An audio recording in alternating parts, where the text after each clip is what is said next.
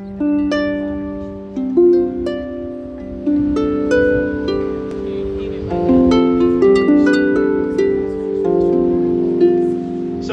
let's start the class. So I know some of you I don't, but this is Train Like You Mean It. I have literally spent my life in the SCA training and learning how to train and teaching and learning how to teach better. So everything in this class is distilled, and I wrote my own training manual to cover how all this works. If you would like a copy of it, I will put my, let's see if I can find the chat. I'll put my email in the chat and I'll send it to you. But everything we're going to talk about in further detail is, I wrote it down because like everybody else, see if I can, well, you know, if I could spell my own email, that would really help. As I get older, I'm becoming a dyslexic typer. So I put my email in the chat, and if you would like my training manual at the end of this class, I'll send it out to you. Oh yeah, is that Duke Gabriel on? I think Duke Gabriel has joined us. Holy cow! Excellent, excellent. So we got folks from excellent. A few more folks joining. So Train Like You Mean It is a concept that I came up with when I started to. I found myself. Let me back up. So I'm Count William. I've been in the SCA since 1981. That's when I first started fighting. I probably should be a lot better than I am, but I can also play the guitar and cook a feast. So it all weighs out. I got squired in 88, knighted in 94, pelican in 95. I'm the premier member of the Middle Kingdom's AOA Fighting Award. I was the first person to ever receive it. I'm a Baron of the Court, and I won crown for my lady at age 51 in 2016. So I really, really like the SCA, and I am 55 years old sitting here. And I'm going to be better 10 years from now fighter than I am right now. I guarantee it, because I know how to train. So what is Train Like You Mean It? So Train Like You Mean It is an idea that the time you spend at practice, you can either create some value for yourself or not. And I'm okay with whatever you want to do. But how you practice defines how you deliver when you have to fight. So we've all been to the practice where you see the guys stand around, talk for 2 hours, and then they go out and they throw maybe 30 passes at each other, practically fall over dead and go talk for the rest of the practice. Hey, that's fine. I'm not here to tell you what to do, but if you want to get better in a noticeable, measurable, incremental manner, you have to have a plan. So this is how I do it. Since it was nice, they were nice to give me 90 minutes, which is really what I like for this class. And I will be teaching this class when the SCA returns out in armor. So if we're ever anywhere and you want to train with me, please come and train with me. As some of the folks on this call know, I love to train. I care little for tournaments in general. I'd rather train because the only tournament I care about is crown. I got one more to try and win before I'm probably out of the window of being competitive, but that's a ways off. So if anybody has anything really specific you want me to cover in this class, unmute your mic and answer, and I'll put it on our little parking lot here. Otherwise, I'm gonna move forward, and you guys can formulate questions as we go. All right. Everybody's got their cameras off. I bet everybody's eating dinner or breakfast in the case of. Okay. I'm going to move a few things and stand. I'm going to get my easel where we can actually see it.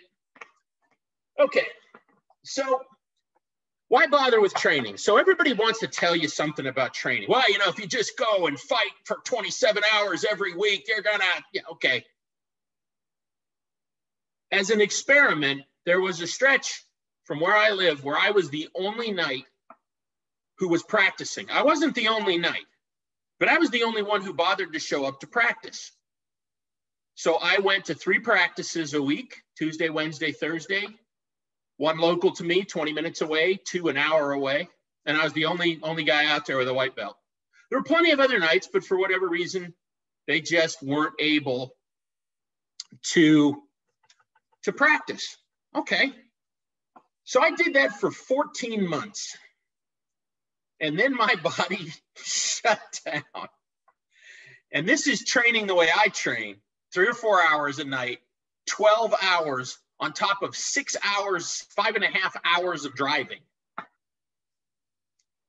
But it was a good lesson. It was a good thing to try to understand what training could do for me and what limits my body had. So number one, before I say anything else about training, you have to learn to listen to your body. And I don't mean the voice that says, oh, I'm tired. I mean the voice that says something hurts. I simply can't drive the frame the way I want to. Stoicism is vastly overrated. Take the time to heal. Seriously. I've been fighting nonstop for 40 years. It took a pandemic to stop me from practicing twice a week minimum. I have never been this long off of fighting in my entire life since I was 16 years old. I don't know what to do with myself. I do have a night friend, and we put on masks under our armor when the weather is nice, and we fight. And we distance when we're not fighting. We fight with masks on. That'll improve your cardio. So why train? Training is simply a tool to take you from where you are to where you want to go. Whether you get there or not is largely up to you. But if you have a method, a glide path to get you to climb the mountain, it's a heck of a lot easier, at least in my opinion. So we want to train so that we can just measurably drive ourselves up the hill. And if we do that, we can get better. Yeah, so many of my peeps are on this call. Mistress Gwyneth mentioned there's a difference between being hurt and being injured. I get hurt all the time. It's a contact sport. You're going to get banged up. If it's not for you, find a different sport. I always teach, when I start with fighting and people say, well, what does it take to be a great fighter? You can be a good fighter with almost any view of fighting. But the people that really excel at this sport in the long haul, when you are fighting and someone just freaking cracks you in the head, in the body, in some place where undoubtedly you forgot that piece of armor or it slipped out of the way at the critical moment, and it hurts a lot. My personal favorite is the meaty part of the skin that covers your floating ribs. Oh, a lot of pain receptors there. Ask me how I know. So when that happens, 99% of your body should go, ah! 1%, at least 1% should go, yeah. If you don't like pain a little bit, contact sports are not for you. And that is not a value judgment on anybody as a person. Probably it's the reverse of saying that some of us have a mental illness about it. But you can wear good armor. You know, I wear a lot of armor. As I've gotten older, I've come to appreciate a good kit. I wear far more armor than I did when I was 20. And you know what? I don't walk away from practice with bruises. It's very rare. Costs you something. There are a lot of guys running around in a padded shirt and minimum armor, and they're all faster than me. But you know what? Fast isn't everything, and fast doesn't last. So that's what training is. So part of what we want to talk about here, anyways, is what is training? What are we trying to accomplish? So when I load up my 40-pound rig and drive 20 or 30 or 50 or 60 minutes to practice, what am I hoping to accomplish? Well, at practice, I'm trying to do something that makes me a better fighter than I was at 7 o'clock by the time it's 10 o'clock. In its simplest terms, that is what practice should be to you. Did I improve from 7 to 10 or 7 to 9 or 6 to whatever your practice timing is? Did I work on something? And one of the things that you got to get past is there are all these mentalities around fighting, and most of them either aren't healthy or aren't useful. So the first thing that I have in my mantra of training is you got to get past the idea that you can't do something. Now, the SCA is a big, broad place. There are guys out there that I really have no interest in particular in fighting. Doesn't mean I wouldn't fight them. But I don't have a lot of interest in fighting them. They're not fun. They're big bruisers. They want to smash everything. And can I go out and smash them? Yeah, I can. And I can teach you how to hit people so hard they forget their name. It's just not what I'm interested in doing with my time, because the precious commodity in this is time. I am not independently wealthy, haven't won the lottery last I checked, which means I get 1 or 2 3-hour windows of practice a week to get better. And you got to treat those like they are a pot of gold that you get to spend at practice. So when I go to practice, I get hit a lot. I don't really care. People worrying about winning at practice, that's idiotic. That is flat out stupid. Until you get to the very last part when you fight for the crown, and I'll explain that here in just a sec. You also have to get past all this, I'm trying to think of a good word, sort of like audible memes that people use all the time, like steel sharpens steel is my favorite useless bit of hokey, quaint advice. Steel sharpens steel, the idea that if you can find somebody better than you, you will get better. That's partially true if they are interested in helping you, and if B, you can understand what's happening. The idea that steel sharpens steel is wonderful if you got a lot of steel lying around. But here I was in the mid-90s. Actually, sorry, I started in the early 2000s, attending practices where not only was I the only knight, I was in some cases the only authorized fighter. So how do I get better as a fighter when I got 12 college kids who have been fighting anywhere from 0 to 5 months? You have to have a plan, and you have to take your ego out of this equation. Ego can be a good thing. It can drive you. It can lift you. It can forge ahead. It can also trip you up. It can also throw you under the bus. And it can also run into bigger egos. And then it's a big pissing competition and nobody really learns anything. So when I found myself with one of my students who is now a knight and a baron, standing in the midst of a bunch of college kids who we were just trying to get them to hold the right end of the sword. This is brand new. How do you fight with people like that and not just blow them out of the water? Left hand single sword levels the playing field very effectively. And let me tell you, the key feature missing in most people's practice is intensity. You can train technique. So you got these two things you're kind of trying to improve. We got our technique over here. Can I hit the mark? Does the sword go where I want it to go? That's technique. Technique is just a thing you can work on all the time. And you say, well, throwing blows at the pell is dumb. Okay. Throw them like your molasses on a cold day in November, like at about this speed, as slow as you can throw the blow and finish it. And do it over and over again. At 25, your arm will be shaking. That's what I always give to people who say, I'm injured, I can't do anything, I want to hit the pell. Okay, slow. Slow is fast, smooth is faster. Technique. But technique crumbles to pressure if you haven't trained your intensity. When you roll out after sparring at practice and not giving it your best effort or paying your best attention, and you roll into some dyed-in-the-wool killer who smokes you like a cheap cigar, what happened? You hadn't trained your intensity.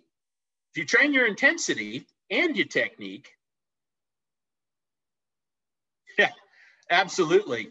Anya posted too. Anya's one of my longtime friends and students. Yeah, to teach is to learn twice.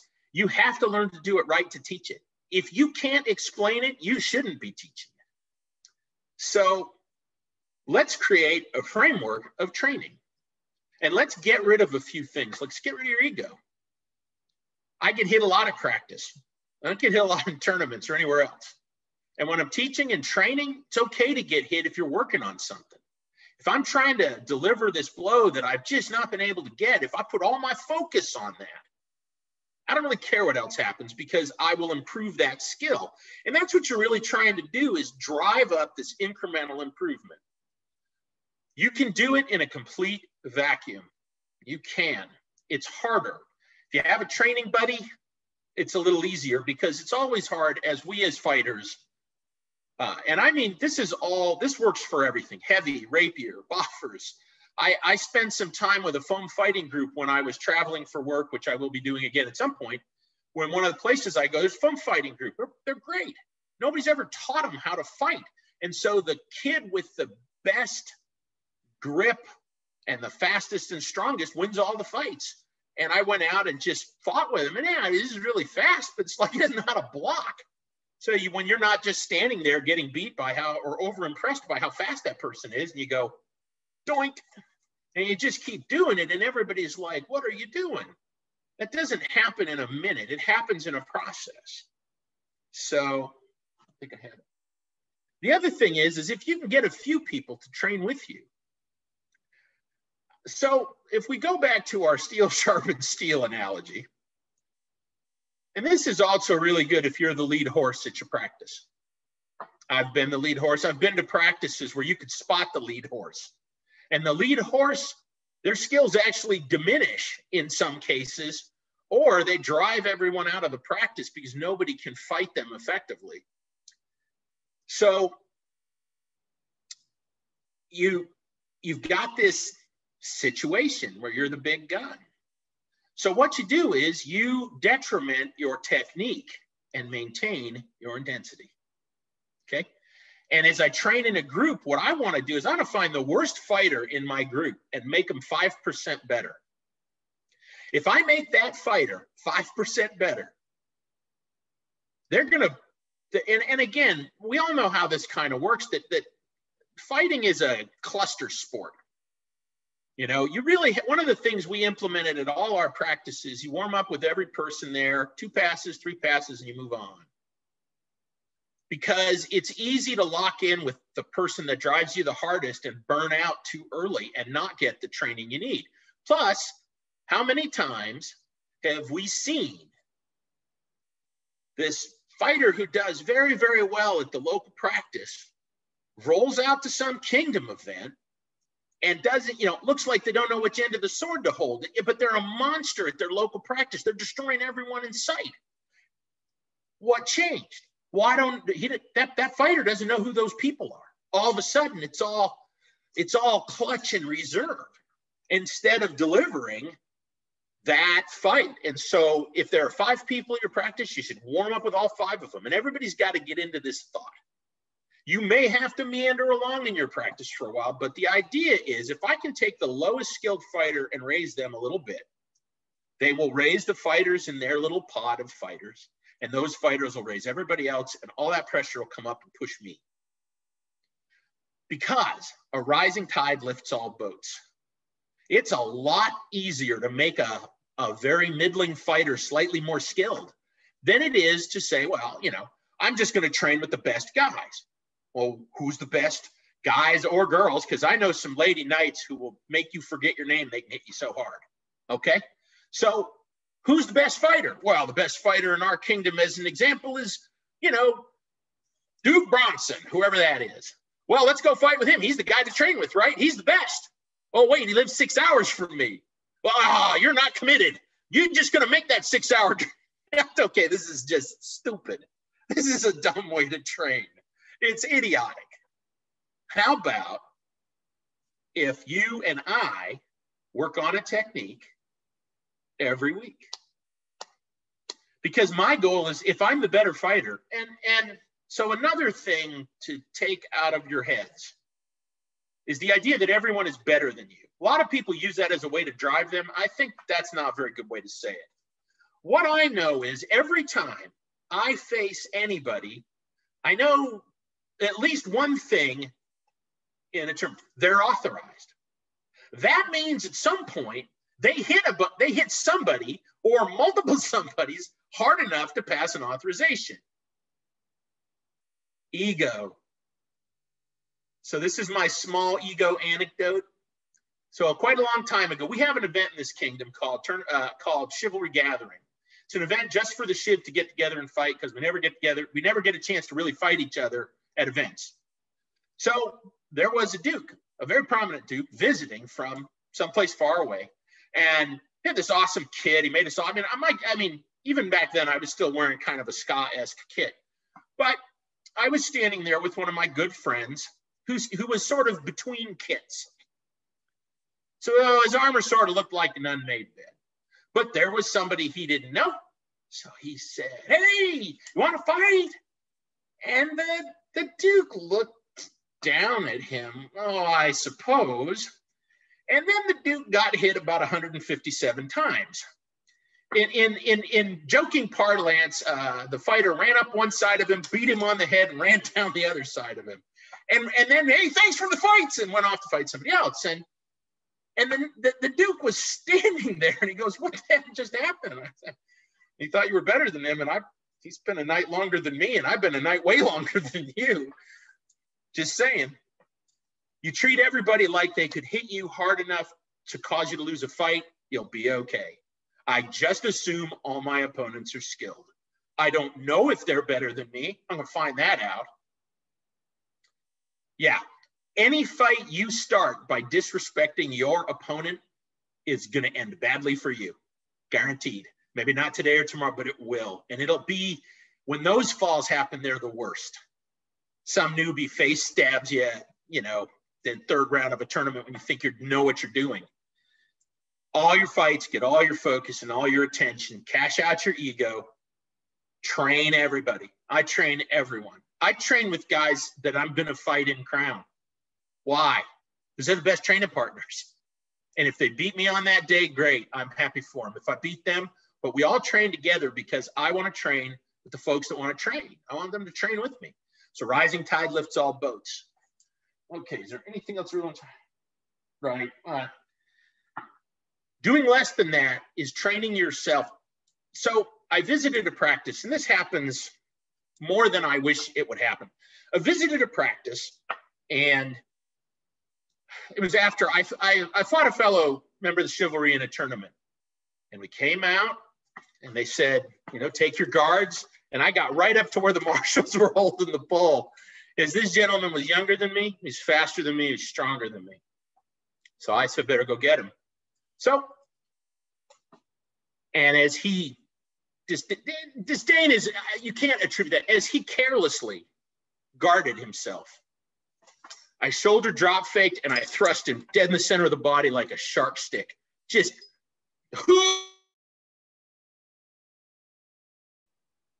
so he's my friend. I said, "Hey, thanks for the fight." He's like, "What, for target practice?" I'm like, "Don't be that way. I was here to fight. I don't know what you were here to do, but it wasn't to fight." So afterwards, we talk about it, and I'm like, "Are you the best? I bet you're the best fighter at your practice." And he said, "Yeah." And so here's the next thing to disabuse yourself of. You got to get it out of your head that you are doing anybody a favor by taking it easy on them and laxing your technique to a point that is far below what you're capable of. Now, that doesn't mean we smash novices. What it means is that you're lounging around in practice in second gear. What are you doing if that's what as you fight, as you practice, is how you're going to fight. So if I'm lounging around with lazy technique and poor intensity, guess what's going to happen when I roll into tournament? Lazy technique and poor intensity. This is not a magic trick. It isn't. There's nothing about this is magical. I know a hell of a lot of fighters who are excellent at delivering about half of their potential. Boy, they can they can really second gear it. They're excellent at doing half of what they could do. They're fantastic. And they die in droves. They don't even know what hit them in a tournament half the time. Then they're frustrated and they're pissed off and they're unhappy. And that sucks. That doesn't help you on your journey, okay?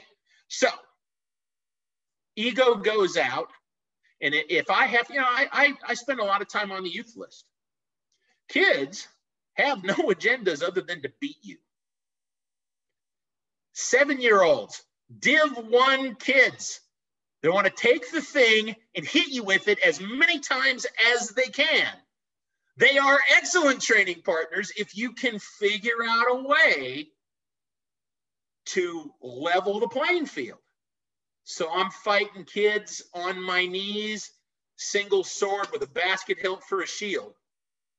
Sometimes not even the basket hilt. Sometimes left-handed. Using one of these. This is a Div 2 boffer. Okay?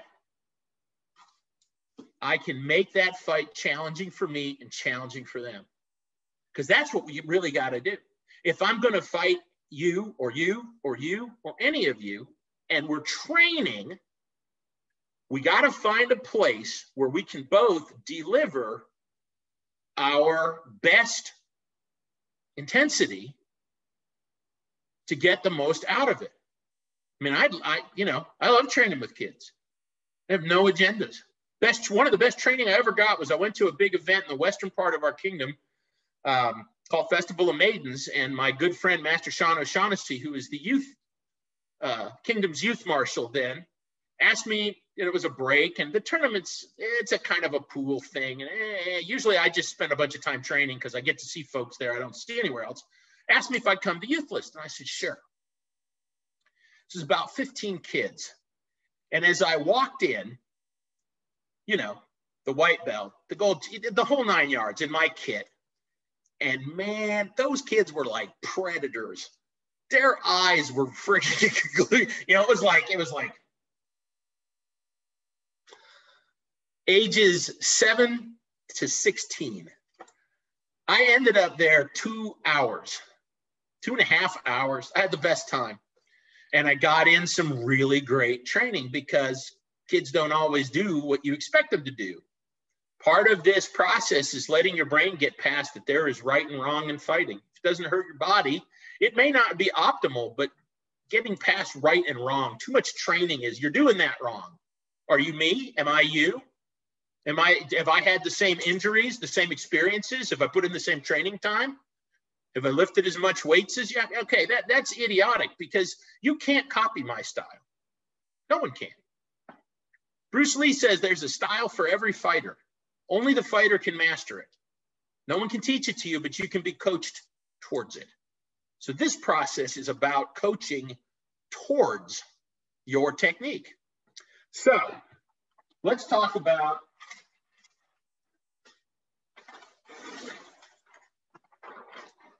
I'm going to just use this one real quick. So when I said about ego, this top line says, what are you afraid of? Except the image is reversed. Oh, there's probably some cool thing I could do. I'll just read it off. What are you afraid of? Part of it is looking foolish in front of your peer group. Getting your ass kicked at practice. Okay? Oh, good. It's not reversed for you. It's only reversed for me. What are you afraid of? If you can get rid of the fear of looking foolish, and let's face it, I'm wearing 40 pounds of armor. It's ridiculous. The whole thing's ridiculous. So if we get past the idea of ridiculous, then you can just train. Okay? What are you afraid of? The only thing that's holding you back from getting better at your art is you, no one else. And if you can get past the idea that, so I get whomped to practice, what do I care? You know, I had a gentleman came to a practice sometime. He had taken a break from the SC. He was a very, very strong fighter. And I hadn't seen him in a while. I didn't know where he had gone, just kind of disappeared for a while. Comes to the practice and I'm fighting him and I'm just kind of watching him and he's hitting me a lot. And at the end of practice, he crows about it. Oh, wow. And I said, you know what? You're right. You are the man today. See you next week. 1 year and let him put a stick on me. Fought him as hard as I've ever fought anybody and just didn't let him hit me. So what do we ask for? Warm up will give everyone an idea of where they're at. Yeah, I used to be more of a fan of calibration passes. If it's all out fight calibration, as opposed to letting someone hit me in the head unimpeded, okay, I'll go for a calibration pass. You know, what I always say is, show me where you want, show me the level with which you wish me to hit you. Okay. For rapier, you don't have this problem near as much. Although I have to tell you, some of the worst bruises I ever got were from rapier passes. But in heavy, my plan is I will calibrate to where you want to calibrate to, unless I think it's unsafe, which point I'll tell you. Now, on this side of the lens, I'm Count William of Fairhaven. I'm one of the most well-known peers in the kingdom, if not in other kingdoms. I'm extensively traveled, and I have no fear of anybody. I can say what I want. If I think somebody's being a great big rhino shucking pig, I'm going to tell them. I might say it nicer than that, unless they're being an absolute jackwagon. It's not always easy to have that conversation. Yeah, Magistrate Andreas, second worst injury. I have seen more people with broken ribs or rib injuries in rapier than I have seen in my 40 years of heavy fighting. That's what it was, a broken rib. What's that? That's what it was, a broken rib. With the group, broke a rib. I think he broke two, actually. I'm a rapier marshal, a heavy marshal, and a youth marshal, and I have been for decades. So, okay. Winning is the only thing, you know. Winning is overrated. It's a binary system of your accomplishments. I won, I'm incredible. I lost, I suck. How about, did you land the blow you were trying to throw? Can you land the blow you want to throw? I reframe fighting. To me, it's all about just technique. Look, I'm trying to hit you. How effective am I at hitting you? If it bends the fight, wonderful. If it doesn't, I guess I'll just go train some more. But I get out of the fighting idea that, you know, Crown Tournament's an excellent example in the Middle Kingdom and probably in other places. There have been 101 crowns in the history of the Middle Kingdom. 7 of them were won by one guy. 6 of them were won by another guy. So 13% of all the crown tourneys in this kingdom were won by 2 people. Oh, wait, there's a guy who won 4. We're up to 17%, 3 people. We got 6 3-time crown winners.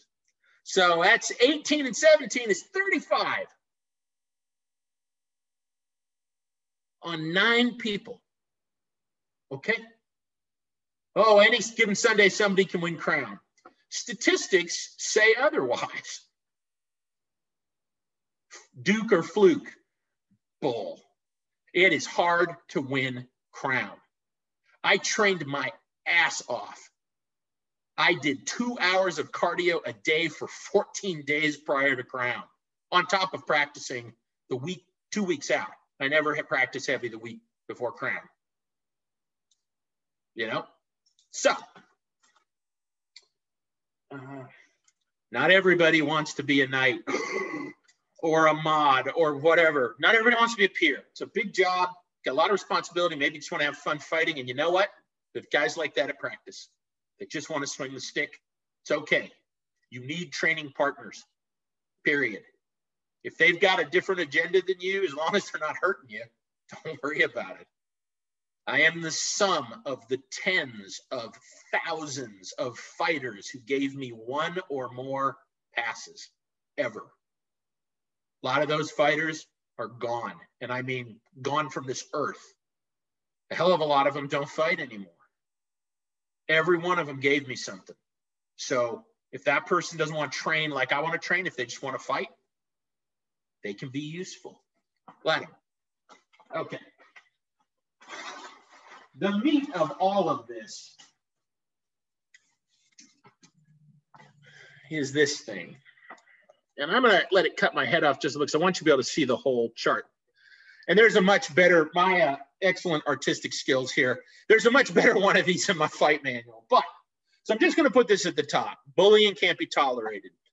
There are people in every martial sport, every one of them, every martial sport that are dicks. I can't say it any simpler than I can say it. They're just friggin' jerks. They beat up on novices, not at my practices. And in fact, I've tried to raise a generation of peers in this barony that I live in and in surrounding places who won't tolerate this. And when you don't tolerate it at your practice, those people go away. But sometimes they're wearing white belts. Sometimes they're peers. The martialate process is there. And if the local marshal can't help you, you go up. Because the one thing that will make it impossible for you to excel is if you have bullying at your practice. People will leave. They won't train. I've seen people go form their own practices rather than try and deal with a bully. Now, there's nice ways to deal with bullies, and but my general experience, sadly, bullies will quit bullying, at least in the locality, when you bloody their nose bad enough that they know it. That can be social, that can be judicial. We can pull cards. And I think the SC is a lot more sensitized to it than it was 40 years ago. So keep that in mind. All right. So I call this chart the planks of prowess. This is the foundation method that I use to train. Every practice should have all of these elements. This is your complete meal of fighting. Now, I made it a box because a box is easy to draw when you have no artistic talent. You don't do all of these. Probably it's more like a diamond. But at the bottom of your process is study. So what's study? Study is, we talk about, somebody teaches a technique. Hey, show me how to throw a flat snap. Okay, I'll walk out there and everybody takes 5 minutes. 7 at the outside, okay? These are quick sound bites, basic technique.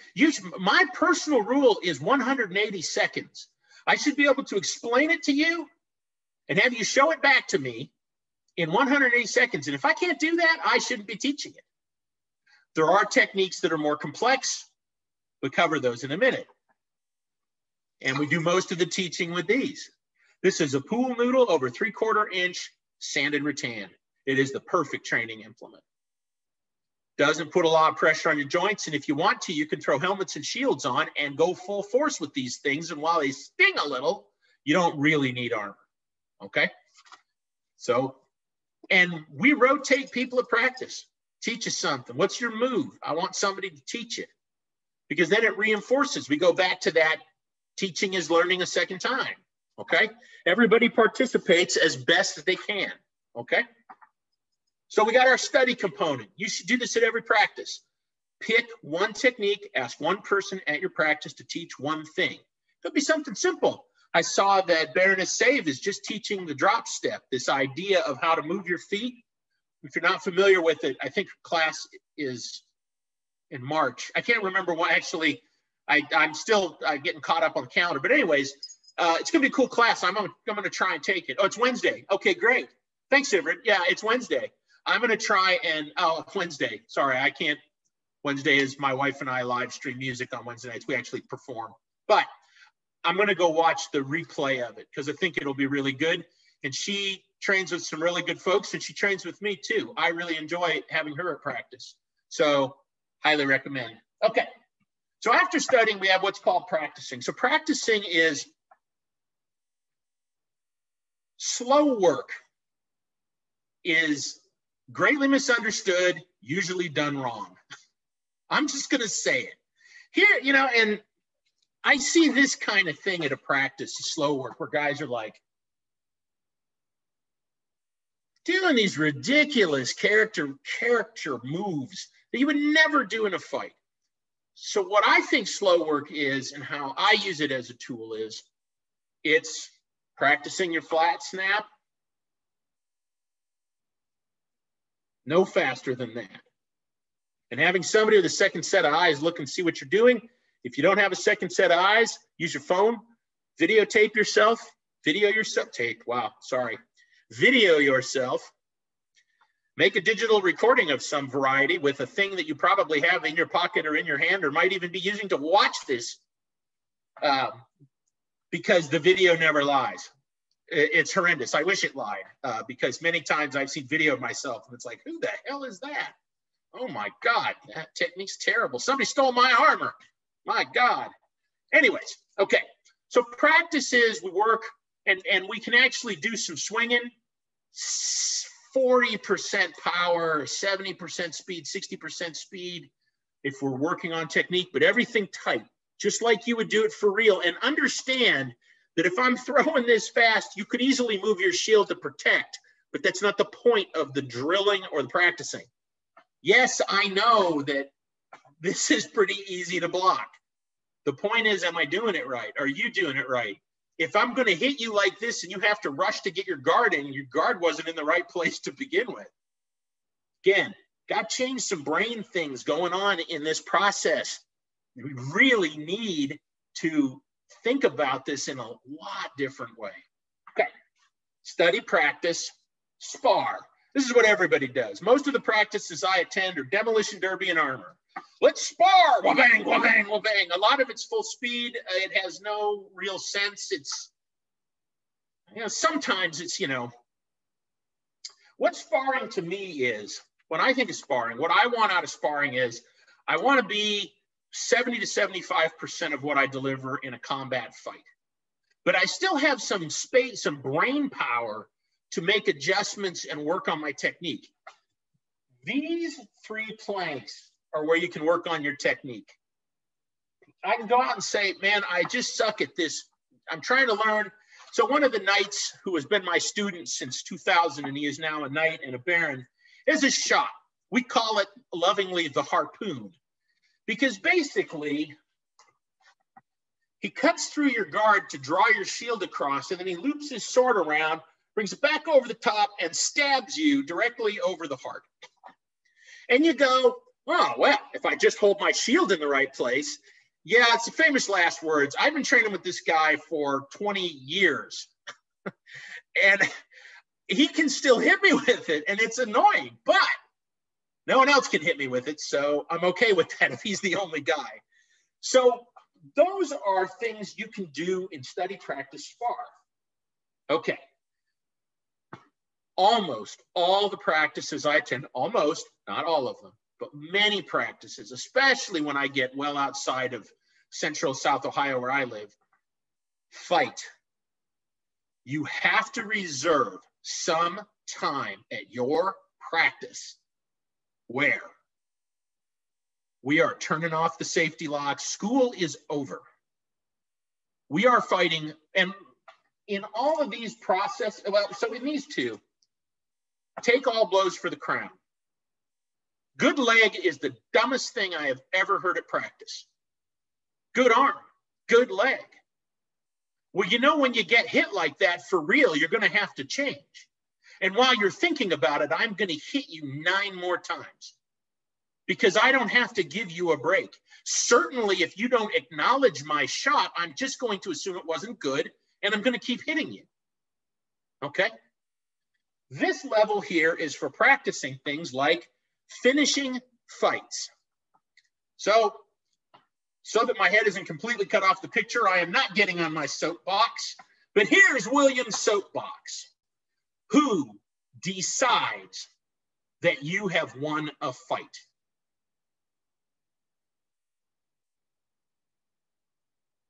Anybody want to type it in there? Your opponent. Whoever said your opponent, that's the correct answer. Your opponent. So, if your opponent has not given you an indication that you are the victor, you aren't. Doesn't mean they're a bad person. Doesn't mean they're rhinoing your blows. You haven't won a fight. And if you stop and get killed, it's on you. This is the single biggest failing in people's training. And I learned some of this from my knight, and I learned some of this from other folks that I've trained with through the years, but I call this is technique. I call it teachable. You will call the blows good when you are tired of being hit, and I will hit you. If I can hit your leg once, I can hit it 5 more times.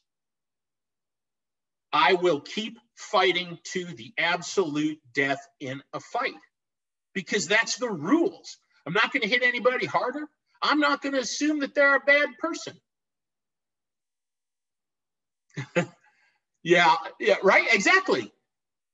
Cope, exactly correct. You know, you don't get to say your blow was good. That's a tenet of our sport, and it is in addition one of my big pet peeves that there are all these fighters that think they are so friggin' good that they throw a goal. I threw the perfect blow. Somebody say that to me in a tournament. I threw the perfect blow. The perfect blow wasn't what hit me. You know, I'm out here trying not to get hit. You got weapons are moving, bodies are moving, shields are moving, everything's moving. The whole fight's in motion. It is very easy for a blow to bleed off enough force, even in rapier, you know, for that blow to no longer be good. And we have to, I don't assume that even people who have a higher standard of calibration than I do, I don't assume they're jerks. That's a bad road. Now, some of them are, for sure, but you can determine it fairly quickly in a fight. And I say this a lot, training is salvation. I can fight with fighters significantly larger than me physically. I can hit you in the back of the leg so many times. I will sacrifice losing sparring bouts until I have turned your leg into hamburger by repeated blows at nominal force. If it's to be a jerk collection, I wear a 12 gauge stainless bassinet with a stainless riveted Aventail, anti-concussion foam padding, and a period liner. You can't hit me hard enough to hurt me. You can't. Well, maybe, but I haven't had it happen yet. Okay? I'm not interested in that as a fighting thing, but you have to start preparing your brain for some of this kind of stupid stuff that happens in martial sports. There's way too much rub some dirt on it, get back in the game, and not enough. What are you trying to accomplish? Study, practice, spar, fight is a simple checklist for practice. Did I get all 4 food groups? The answer is yes. The practice should have improved you at some level. If the answer is no, what didn't you get? Usually study is the first casualty of practice, right up to the point where I hit people with a blow over and over and over and eventually says, damn it, what are you doing? I thought you'd never ask. Here, let me show you. Because if I show you what I'm doing, you're going to figure it out. And then when you figure it out, it's not going to work anymore. And I got to figure out something new. Rising tide lifts all boats all the time. You know, the thing that convinced me of this, and folks who know me have heard this, but there's a lot of folks on this call who don't. A million years ago, I was in a fight practice. I would drive to practice in Columbus, Ohio once a week where my night was. I was a squire. He just got knighted, it'd been about a year. Actually, I think it was that year. And a guy came out and he had a move that nobody had seen. It was a body thrust to a feinted flat snap. Textbook fighting 101. But at the time, none of us had ever seen it. And I went out and fought him and he must have hit me. He hit me 4 or 5 times and I didn't even know what had happened. I couldn't figure out why my shield was not blocking my head. Well, the answer is it was over here. But still learning fighting. I'd only been fighting 5 or 6 years at that point. So I said, show me what you're doing. And he said, no. What? Okay, again. They probably hit me 20 times. And I said, okay. And I went home. And I didn't go back to that practice for about 3 or 4 months. All I did was think about this shot. I thought about it when I was driving to work, when I was in the shower. I had this single-minded focus, and I figured it out on a Appel. I figured out what was happening. So here's how to throw the shot. Learning how to throw the shot's a good thing. Learning how to block the shot's a better thing. And I devised the defense. 4 months-ish later, I go back to the practice. He throws the shot, I block it, and I crack it. And then I throw the shot, and he doesn't know how to block it. And I hit him a lot of times. I just hit him with it a whole bunch of times. And my night came over. Good job. Good job, William. Teach it to everyone here. Yes, sir. I taught it to everybody. And after that, that's how it always works. There are no magic shots. And anybody who thinks they've got a magic shot, use it on me. I'll figure it out. And then your magic shot's not going to work. And if you don't have a method to fix your deficiencies, you know, there is no trick shot, or maybe it's good once, you know, and even, you know, as reasonably, you need to win about 9, 10, 12 fights to win a crown. Shooting your wad with your one magic shot, not having the grounding and basic technique. Because this is all about basics. Get really good. And an analogy I have often used that goes with my training here is you have to decide what works for your brain. How do you like to absorb information? What works for you? Physically doing it, watching other people do it, kind of photographic reflexes kind of thing. Hearing somebody describe it to you. Writing it down, reading about it. Everybody has different comprehension. But in the big world of martial arts, there, you know, if we go from simple to complex, way over here in the simple, simplest of all martial arts, in my opinion, is Taekwondo.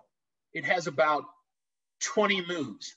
And a master of Taekwondo spends their entire life perfecting 20 moves. Okay? You go all the way to the other side, down in Malaysia, there's a martial art called Warang Do, and the scrolls of Warang Do, all the books that are the foundation of this ancient martial art, have about, at least that I know of, 5,000 moves.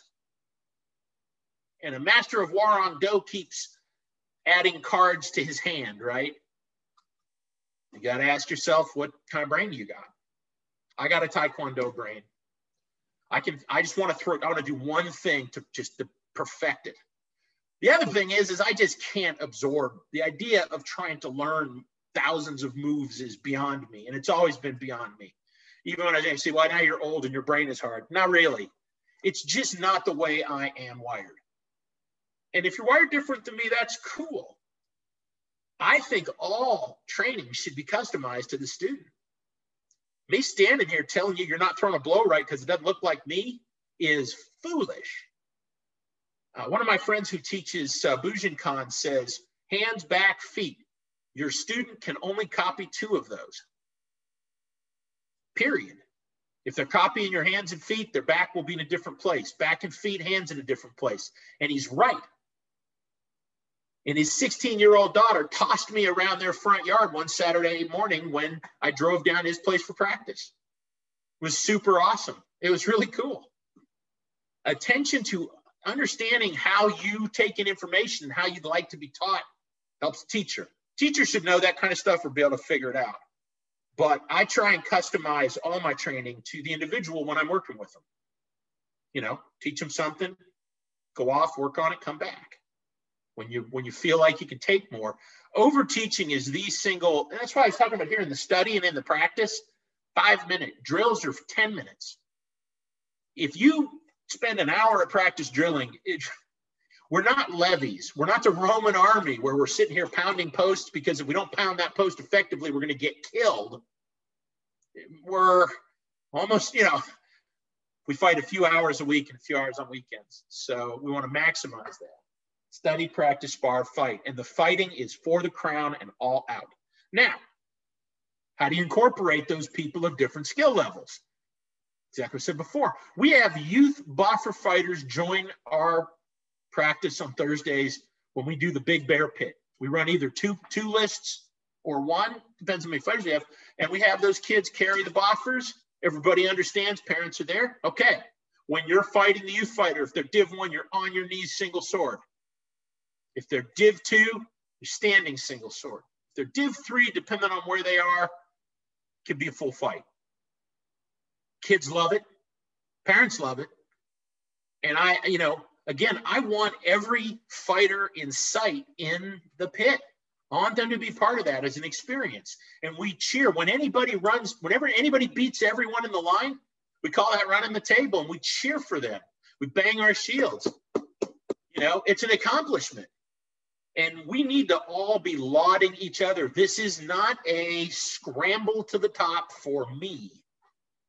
If I could teach you to be a better fighter than me, that is my ultimate dream. To teach someone to fight better than I do, that would be, you know, certainly would be pretty validating about all this stuff that I'm trying to teach people. But the idea there is we are all on the same team. Rapier, it doesn't matter. I take my rapier kit out a couple of times a year for sure and go train with my friends doing rapier, because there's a lot of great stuff you can learn. Training is training. And once you get past the idea that training fits into some small box, man, it's as big as the sky in Montana. And that's what we got to get to as a community, you know? And I take my kit everywhere I go. It goes with me. And I can find some place to train. So study, practice, spar, fight. Fix your bad practice habits. We talked about a lot of them, right? Don't, you know, I always tell people, this is another one. I tell this to a lot of people, and I tell it to myself.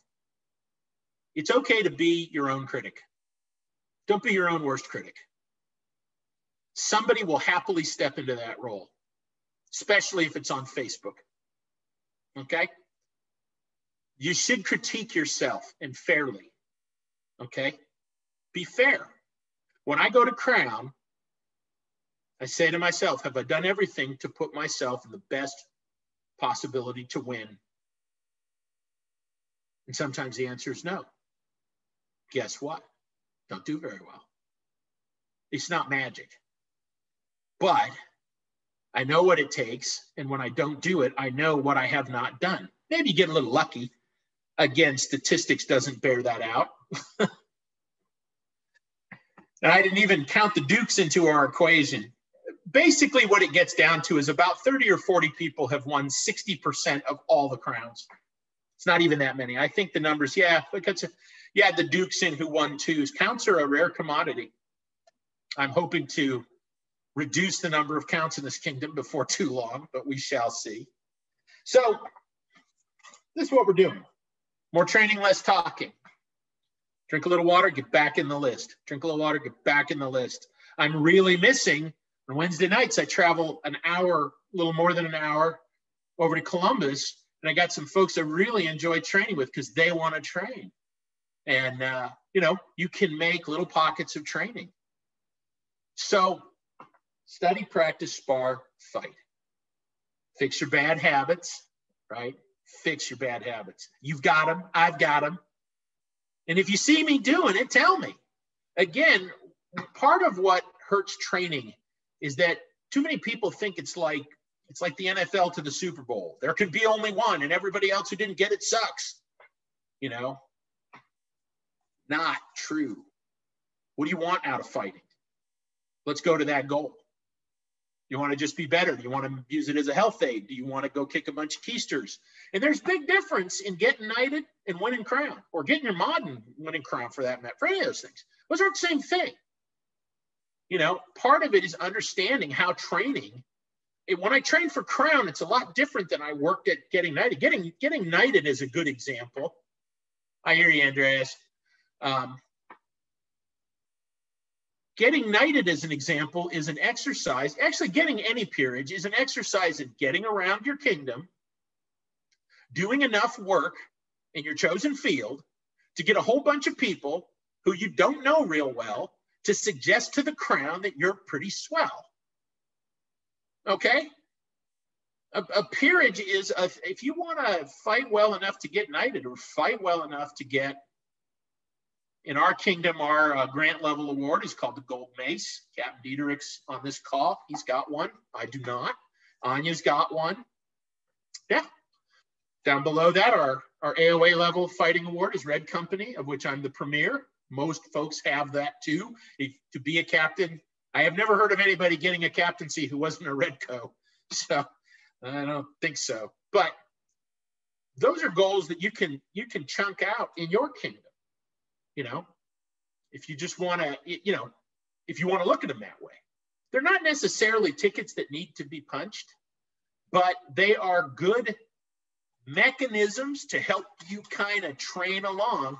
Yeah, first rule, show up. That's the truth. And if you can do that, you can get yourself to the point where you're building a community. I can travel to the practice in Columbus an hour away from me. We all know each other. I can go 3 hours to Cleveland. They're happy to see me, know all those folks. 5 hours out to Peoria, across the kingdom. They all know me. You know, getting in the habit of taking your armor. And let me tell you that folks that can excel here, the folks that do this are the folks that say, well, everybody bailed on me to go to event X, or well, my partner, whoever was going to go to practice with me tonight, bailed out. And those folks throw their armor in the car and they go anyways. Within reasonable limits of being safe and not driving your car off a cliff or something because you're tired, okay? But going when no one else wants to go. Why?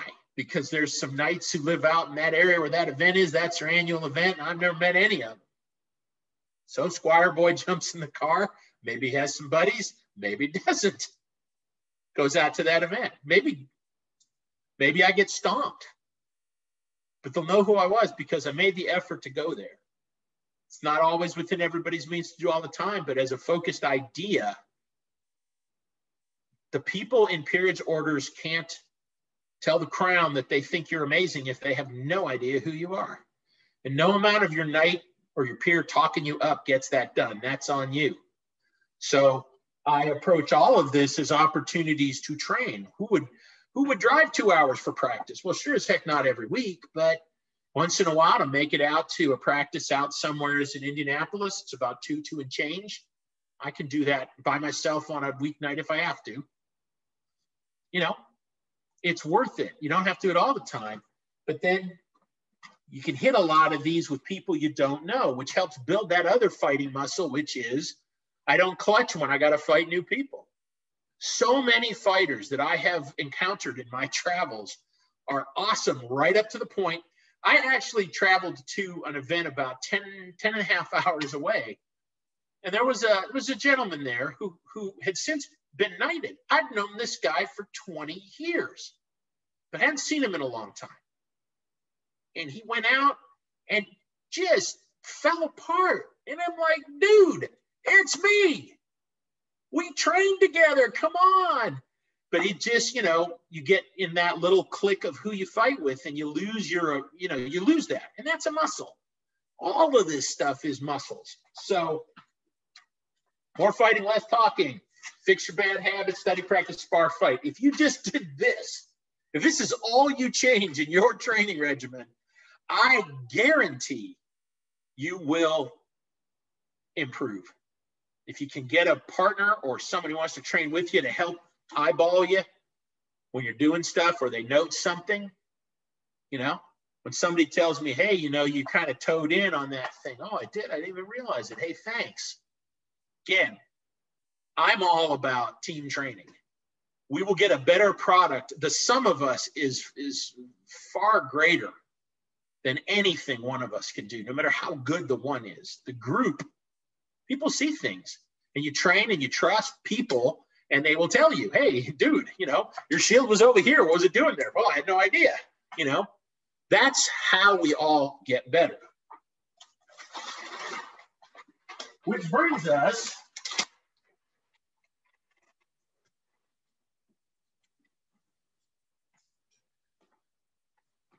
quite a few years back. I was fortunate enough to go to the Arnold Schwarzenegger Bodybuilding Classic in Columbus, Ohio. It is one of the two premier bodybuilding events pretty much in the world.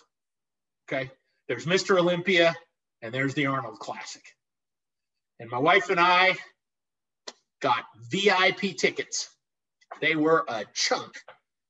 But one of the things we got was on Sunday, the day after, we got all the pre-judging. I got my picture taken. I actually got to chat with Arnold Schwarzenegger. Super cool. Very nice guy. But on Sunday, they had all these panels with the winners of the events and nutritionists and physical training specialists and Arnold. And I thought these things, there were going to be tons of people. Most of them were less than 30 people. So here I am sitting in a room where I can ask Arnold Schwarzenegger questions for an hour with 30 other people, most of whom are far too timid to say anything. My takeaway from Arnold was, and he talked about it, that every day, building blocks, cardio, weights. Okay, I'm not bodybuilding, but of course that guy won a whole pile of titles and he's one of the most recognized people in the whole world. He also said something, somebody had asked him, what about using drugs and steroids? And he stopped for a minute and said, I know a lot of people who used drugs to get to the top. I don't know anybody who uses drugs and stays at the top. Okay? Maybe we're not using drugs, but we have some bad habits. Clean them up. Mine is diet. I exercise to eat as opposed to eating to exercise. It shows. But, okay, so got a chance to meet a legend of weightlifting, powerlifting in the United States. His name is Louis Simmons. He runs a gym in Columbus called Westside Barbell. The Olympic powerlifters. Yeah, Anya knows what I'm talking about. He was pretty old. I would expect he's still alive, but anybody who wants to learn something to get stronger goes, when they're driving, they stop in Columbus to see this guy. And he has all these crazy things like having people doing treadmill with 200-pound weight vests and all this stuff.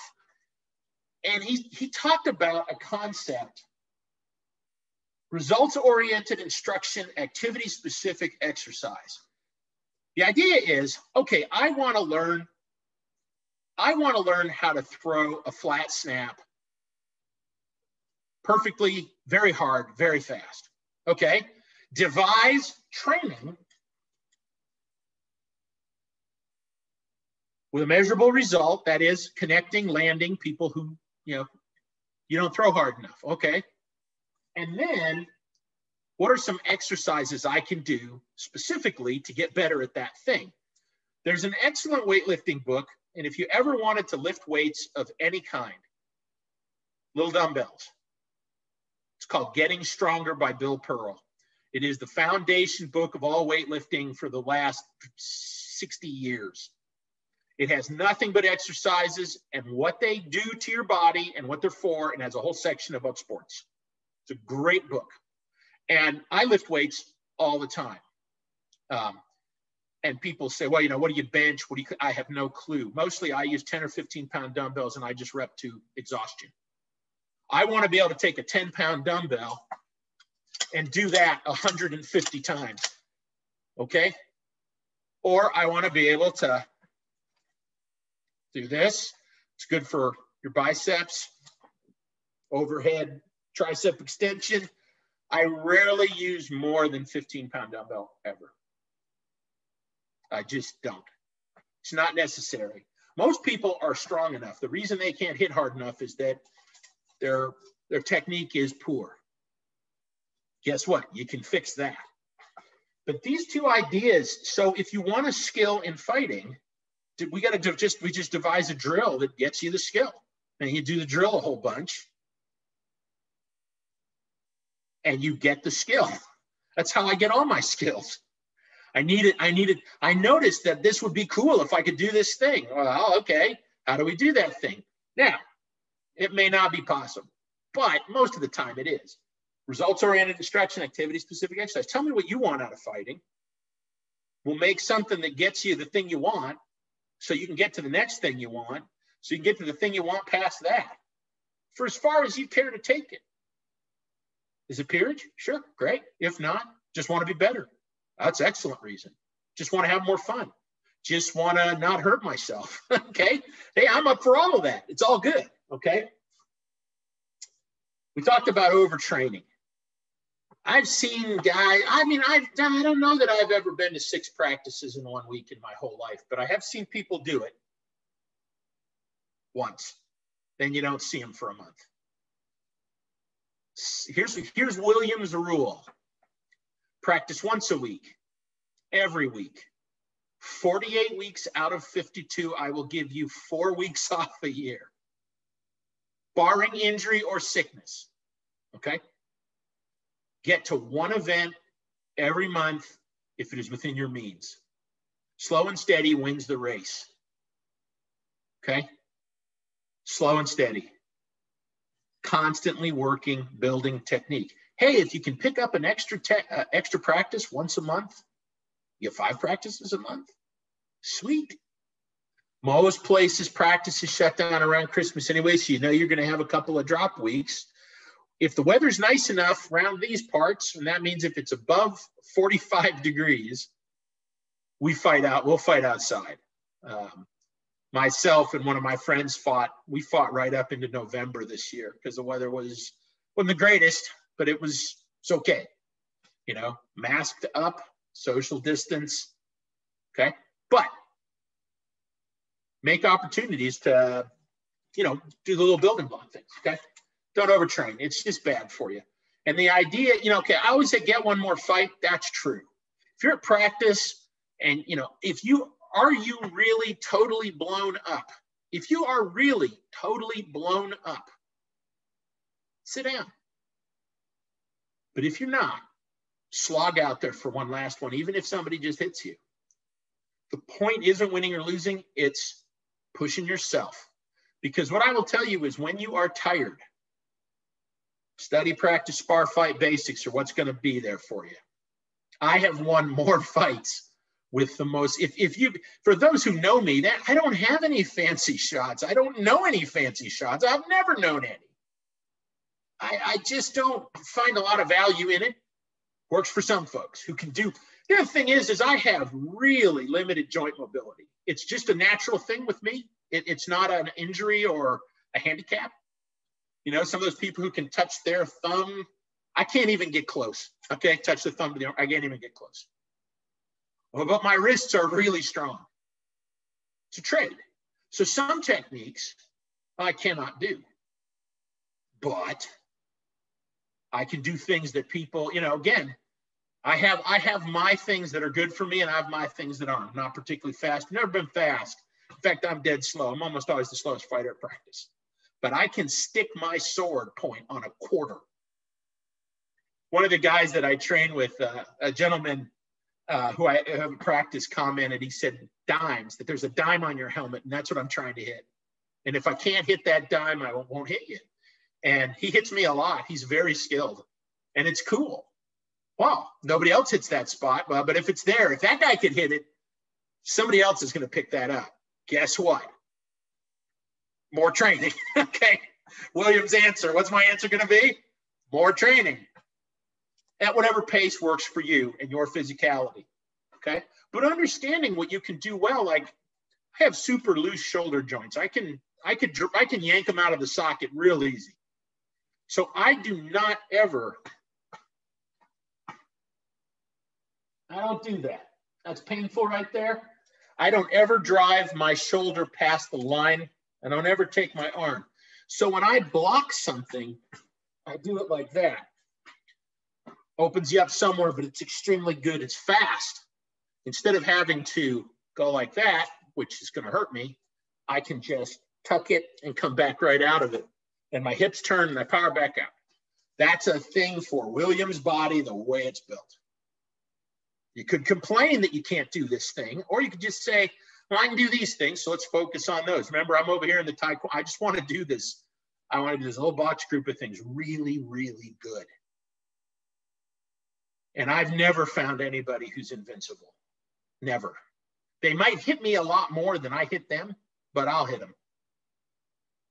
And again, some people say, well, you can't beat Duke so-and-so. Duke so-and-so fighting in Crown. Oh, no, man, he's totally done. He said his wife's going to kill him if he fights in Crown. Oh, well, I guess I don't got to worry about that guy. Okay. Again, what's your goal? Your training tailors to how you want to motivate down there. Overtraining. Pels. Overall, I am not a huge fan of the Pel, although it was the way I was trained. I had a really good teacher. What I came to understand about PELs, and I just want to show you some real little things about PELs.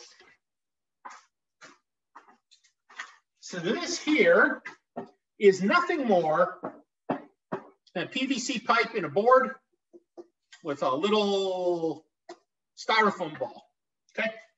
You do not hit this PEL hard. Okay, let me move this. Beating the hell out of the PEL is stupid. It can't hit back, and it doesn't provide you feedback based on how hard you hit it, other than hurting your wrist, elbow, and shoulders.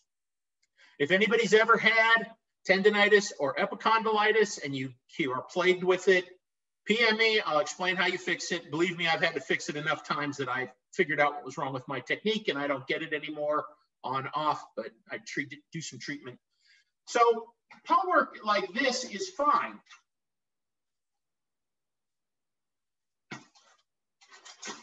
I suppose I could try thrusting the tip. With this thing, it's a little goofy because that thrusting tip is just huge. But I also do a couple things at the PEL. That's about my perfect PEL distance. I want to hit, that's actually, I can step back just a little bit and hit the sweet spot of the sword. And every time you throw a blow at the PEL, move your feet. Bang. Step away, step back. Bang. Step away, step back. I have never been in a fight, ever. After 1985, I'll qualify that when fighting, where I got to stand in front of somebody hunkered down and blast away at them and they didn't move a muscle. Except my knight, because defense was his thing. If you're gonna use a PEL, help the PEL simulate fighting. If you've ever seen any of those Hong Kong Kung Fu movies, which my friends all know I love, I collect, I'm a huge Run Run Shaw fan. The one where the guy does the thing and he's got the furrowed track in a big circle around his striking thing. That's not a bad way to look at it. There should be a track, because I don't want, it's not innately useful to me to sit here and do this over and over and over, because if I'm making a mistake, I'm making it over and over. And the other thing is I'm pretty sure my opponent's not going to stand there. So I set myself and I throw a blow and then I move off, and I typically do my PEL work with a 10-pound dumbbell or my shield. Sometimes I just like to have a dumbbell so I can see everything a little better. It's also good if you want to train some buckler, but have something that you're keeping. And if you want to go the extra mile, my other favorite shield technique is a jump stretch big rubber band, one of those resistance band things. You know, it's just a big rubber band, and you hook it through your fingers, sort of like this. This is another one of William's crazy training techniques. So I'm just using this bungee cord to demonstrate it, but I hook the rubber band over my second and third finger on each hand. I put it over my shoulders, and then I bring my guard up. This is a little shorter than my band. And then I throw blows, and don't move your shield arm. This is too short. I don't know if jump stretch still makes the band, but you want a band that puts resistance right here and still allows you the movement to fully extend. That's what I use a PEL for. It can be a good tool. It can end up making your technique very bad if you're doing something wrong and don't know it.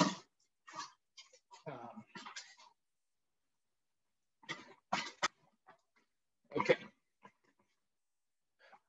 All the drills that I use are written in my manual. I'm not going to bore you to death with them, but drills are good because, again, what is the purpose of a drill? To teach you a technique. So as a quick example, if this weren't a weeknight, I would have my best friend Baron Collin here to help me. So like a great drill that we do a lot that everybody at practice enjoys, and you just do this, you run this drill twice. It's called run to 20. What it is, is the two fighters line up and set a distance where they can both strike.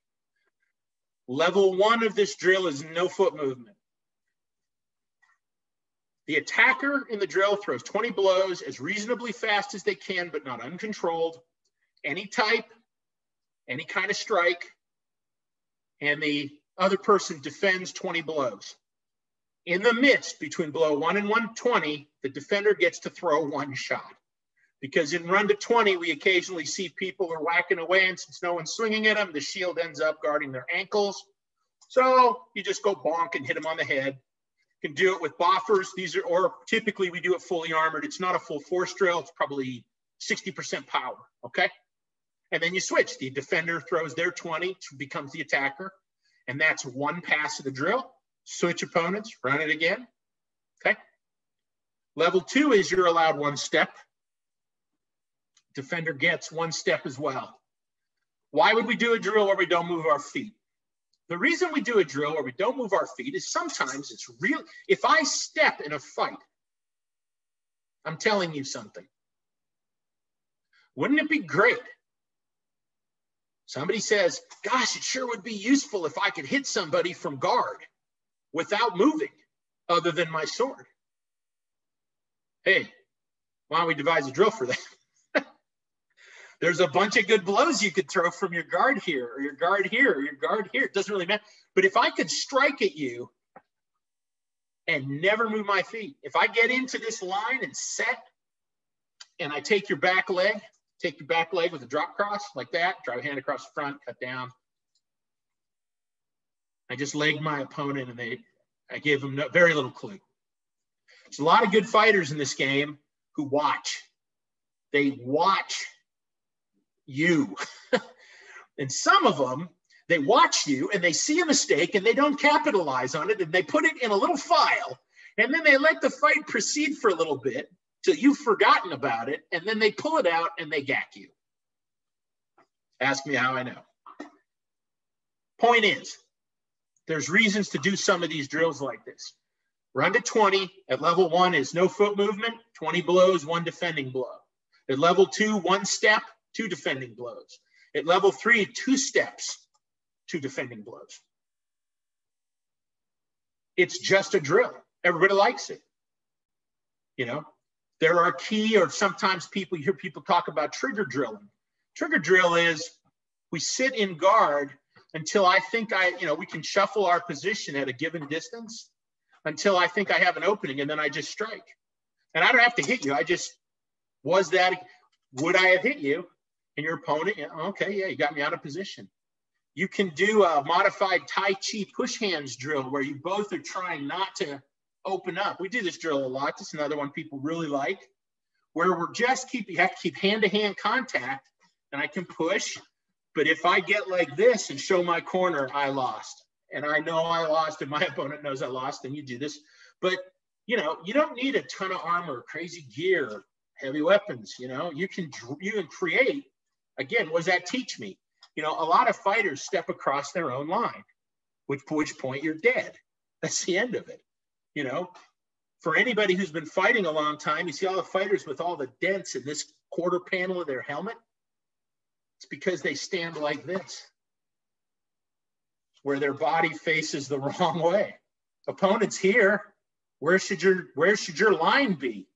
It should be right there. And people, I had somebody tell me, well, you can't possibly generate any power from here. Okay, let's see if I can generate any power from here. And they had nothing for it because my sword was so close to them. Nobody fights that way where they are. And we had a good conversation, and we're friends about it. I said, I'm not trying to prove anything here, but I won crown with this technique. And there's about 20 guys here who won crowns with this technique. It works. Don't say it doesn't, just because you don't understand it, but there's still a lot of this technique, Oldcastle. You know what that tells me? Must work. You see somebody fighting like that, and you don't respect the idea that they can deliver something through that line, that your shield edge to your face may or may not save you, you're going to lose that fight, just like that. So all the forms and techniques of drilling, whatever drill we want to do. If we want to do a drill from here, we can do a drill from here. There's nothing wrong with that. There's no sacred cows. Tomorrow night, if y'all are interested, part 2 of this, we're going to delve into delve into some of the little harder to grip on parts of what I think training is and what I think about our sport. The problems, the good, the bad, the system about it. I don't defend it or say against it. It's just the system we have, how you get knighted, what it takes in most places, how you excel, how you cruise up the rank of fighters, some of the mental aspects of that. But we got a few minutes, and I rearranged my schedule this evening, so I don't think we have to drop it. If anybody would like to ask some questions, I know that was a huge data dump. At least I hope it was.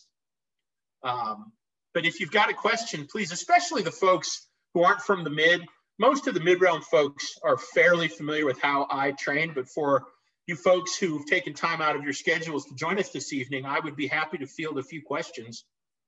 I see a lot of names I don't recognize. So please, if you'd like to ask a question, please unmute your mic. And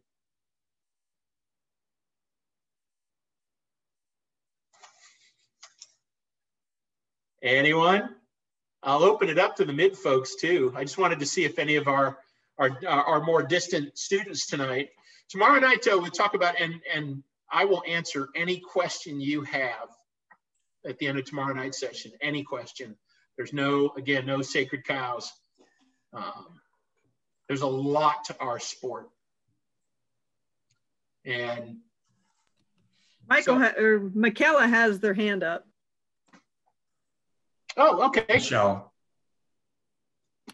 Yeah, that's Michelle McClowery. Yes, Michelle, sorry, your video is off, so I didn't see you waving at me. Hi. Hi. Ask a question. Well, does it make sense for someone such as me to start training in this? I'm never going to fight in a tournament, but being able to somebody. Absolutely. Appeals to me. A big part of this fighting thing is the camaraderie in the community. I know Freddie, you have a question to go with that? Just after, I don't know, I'm just trying to, I got you. Okay, let me just finish. Yeah, a big part of this is just being part of our community. And lots of folks train and don't fight tournaments. If it's something you want to do because you think you would enjoy it, then by all means. And I'm still, the weather turned, we've had so much bad weather. I still have your sword and everything. I haven't cut any swords for you or me. And I'm waiting for the weather to just clear a little. I got to come out and put your pel up. Okay, Freddie. Hello, I'm just wondering if you have any basic training tips you would give for someone who's an absolute beginner with no experience outside of theater. Outside of, did you say theater? Yeah, I did stage fighting for a little bit, but I feel like that's probably not super applicable. I think all training is applicable, varying degrees. So in the basic part of this, and where are you from? I live in Toronto, or Efferwich. Okay, I've been there, yep.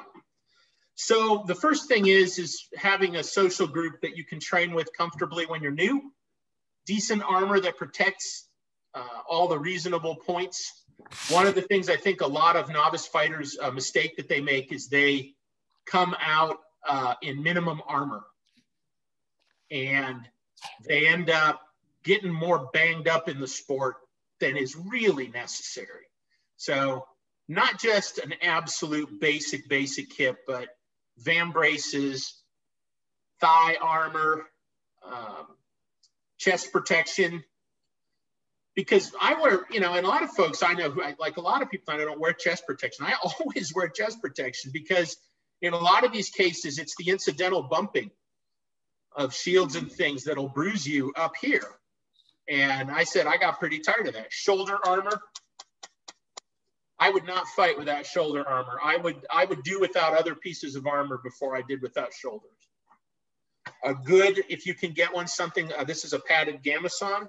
Mm-hmm. You can make one out of a moving pad. It'll work. Oh, that's quite clever. I had this was made by the lady in Moscow, Quilted Armor on Facebook. She does fantastic work. It's not cheap. It's well worth it.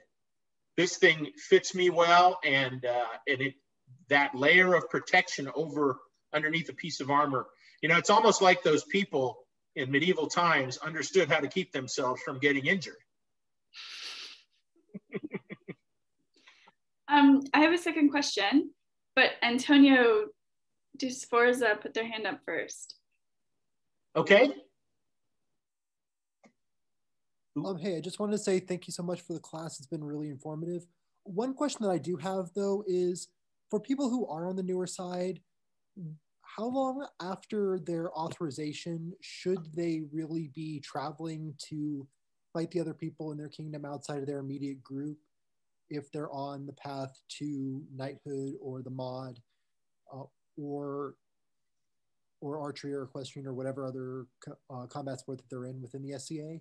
Is that something that you only really do when you've established that you're the top dog in your local group? Or is that something that you should be doing when you're like a brand new beginner and just have free time to travel? Or do you have to have like some level of skill that there are some people that you can reasonably beat and others that you're not before it's really worth your time to make the trucks out to the far off lands?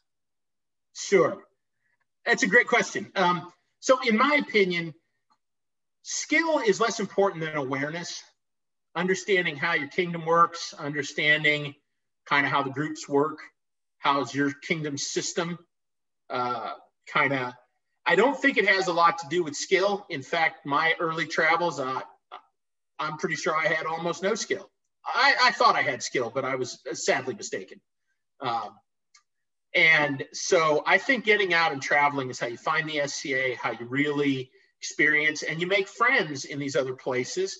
And when I was much younger at this, I went very humbly, hey, can you help me train? Troop around and ask folks for assistance. Hey, I'm working on this. And you can, you know, fighting is a social activity. So one thing I always do is I would say something like, well, I've always admired your shield technique. Perhaps you could take a moment to explain it to me, you know, and don't hit them as soon as they come off the field and they're sweating and barely able to breathe, but find a little in and understand that fighters love to talk about fighting. The fact that anybody asks them a question is carte blanche. You may get your ear talked off for a long time, but we have this community where we do these weird things. And a Duke in our kingdom, Duke Dog, always says we probably have more in common with each other than we have with our blood relations. And in a lot of ways, that's very true. I probably have more kinship to everybody on this call than I have to some of the people who I'm related to by blood, because we do these things. So I think the only thing, is just, do you have a decent understanding of the SCA ranks, people with shiny hats? You understand the difference between a Duke, a Count, and a Baron? You're good. Get out there. If it is within your means to visit other groups, and be honest, I've found the SCA, I've not found a lot of places where anybody gets taken unfairly advantage of in these sort of cases most of the time. You say, hey, I'm fairly new at this and I'm learning, and I took a training class with Count William of Fairhaven from the Middle Kingdom, and he suggested I ought to travel a little more. And most everybody who does this will go, oh yeah, probably the thing to do. And, sometimes people can't help you, but my dad always said, you don't get anything you don't ask for. So just step in politely and say, I'm really interested in this aspect of the sport. Perhaps you could show me some things. And believe me, I don't think you'll have too much trouble. Did I answer your question? You did indeed. Thank you so very much. You're very, very welcome. Thanks for joining us tonight. Anybody else have a question? A comment on that one is just that also the more you travel, the more likely you'll find someone that actually trains you the way you like to be trained. Very true. Very true. Do you have another question, Freddie? I do indeed. This might be a little bit outside of your purview, but how would your period persona influence the armor that you wore for training? I know there's like a standard set of safety required, but if you're from a different area or time period, how would that influence what you wear? Doesn't. Not at all. So the period of my persona, William of Fairhaven lives in 1175 England in the town of Fairhaven. My original persona was earlier, 1075. My wife's persona was French Norman before she got her laurel in Anglo-Saxon studies. So she took her period closer to mine. We dress entirely in 900 AD-ish, 8 to 900. And my kit is 14th century because I like the armor protection, to be perfectly honest. There are plenty of protective kits for earlier periods. Armor should be 100% about what you like. And my garb, I've never had anybody in the SCA say, well, you sure don't look like an 1175 Norman. We wear Anglo-Saxon garb because that's the period my wife really likes, and my armor reflects the armor I prefer, mostly for its protective qualities, and it just looks darn cool, and it really, really protects. But I am going to make an Anglo-Saxon transition kit. My former champion has had a bad effect on me, and Baron Hengist wants me to make a transition kit, so I'm going to make one. You can wear whatever kind of armor you want. No, those two things are literally separate. They can be the same if you wish. If you want, William, I can bring that up the next time we're at an event together. Hey, aren't you an 11th century Norman? Why are you wearing that late period stuff? It fell through a time slip, and I'm the best armored guy in my whole period. So, yeah, and tomorrow night we could spend a lot more time. This is a foundation class to kind of get you acclimated to what I think training should be. And tomorrow night, since I was actually able to get 2 class slots, we can delve into some far more, we can go deep dive into pieces, parts. And I have some other stuff I'd like to talk about, like calibration, blows, problem solving on the list, problem solving off the list, the system, how it works, what the SCA is, what it is not. And again, I threw my email in the chat. If you'd like my training book, it's under construction, but it's reasonably organized. It has a lot of other stuff. It has pages and pages of drills and footwork diagrams. And it has all my knight's rules collected. My knight was Duke Comar Moran. I mean, he's still my knight. I'm just not a squire anymore. But he had all these one-liner quippy things that he would say all the time. And I repeat them because they're drilled into my brain. And one of the squires in the household said, well, what are they all? Can you write them down? I was like, okay. Took a little while, so things like that. Anything else? Anybody? Wide open.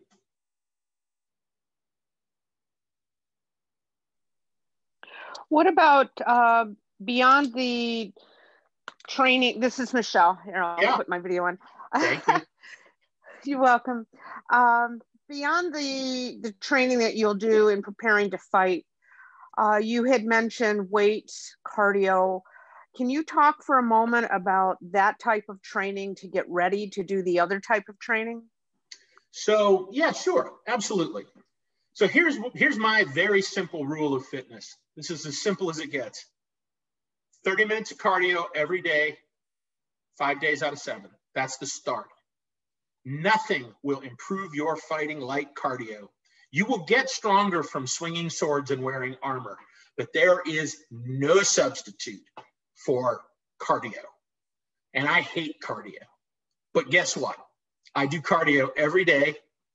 I rarely take a day off. I'm currently on a 2-day hiatus because I had a tonsillitis flare up and I'm on antibiotics for 10 days.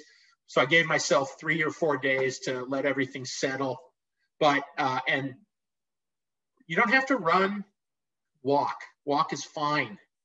30 minutes, 20 minutes minimum. But I try and do 30 minutes. If you have a treadmill or access to something that does interval cardio where the treadmill changes elevations and speeds, great. If not, slight incline is always nice, but walk around the block. Start as small as you want, but cardio, cardio, cardio, cardio, cardio.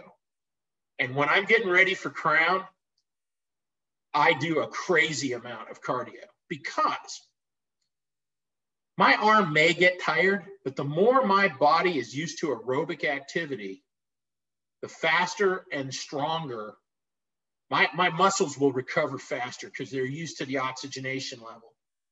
So when I do cardio on my treadmill downstairs, I wear a balaclava mask, 3 layers heavy, and I wear my body armor, which is about 18 or 20 pounds. And I wear ankle and wrist weights, 2 pounds each, to do my 30 minutes of cardio. Sucks a big bunch. So that's first thing. Lightweight basic dumbbell exercises. Again, the book Getting Stronger by Bill Pearl.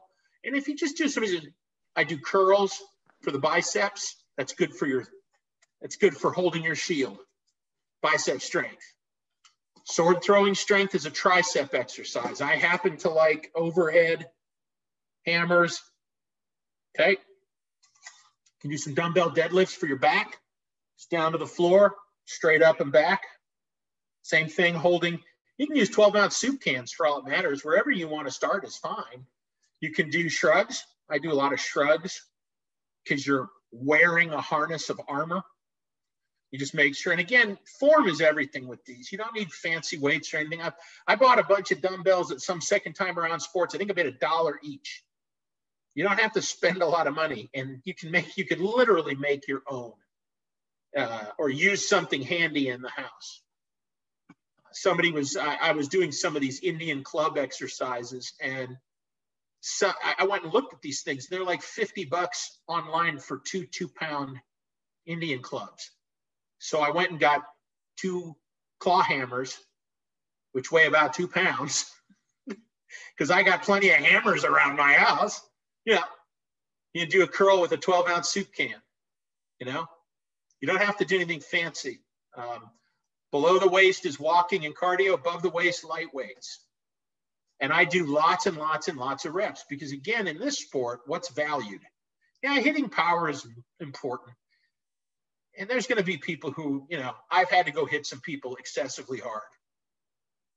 If you want to learn how to do that, I can teach you. I actually teach a class on power generation and heavy so that you can hit people. I have enjoyed greatly through the many years of teaching little tiny small fighters, not all women, small frame fighters, how to hit people really hard. Because sometimes when you're small, that's what you got to do. It's just the way the system works. But I want to be able to just throw that sword. Bam, bam, bam, bam, bam, bam. I just want to be able to throw it a lot of times because sometimes those fights drag on. You bump into that fighter that you're very even with and nobody can really get an advantage. The person that wins that fight will have the one who has the better cardio. Guaranteed. But lightweights and simple stuff. Bill Pearl's book, Getting Stronger, is the best book I can recommend. But you can just search some very basic dumbbell curl. You know what? I probably ought to write those all down in my manual. So dumbbell curl, overhead tricep, deadlift shrug, delt raises. The delt raise is you have a weight and you hold it and you just raise it up to your side like this, even with your shoulder, never above. The delt raise, that's another one that's good for swords and shields. You can do it in front of you, nice and smooth, and you can do it slightly behind you at an angle. It's a rear delt. It's a deltoid. It's got 3 muscles. So you have the back muscle, the side muscle, the front muscle. That front deltoid muscle protects you from injury. That's a key one for protecting your rotator. So I do those. And again, I have a bunch of 1 and 2 pound dumbbells. They get the most use of any dumbbells I have. And people say, but you're so big and strong. Yeah, but that front delt muscle is about that big. Okay.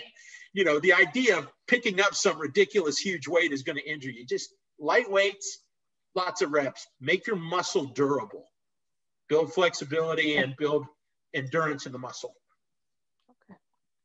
And I just ordered the book. So.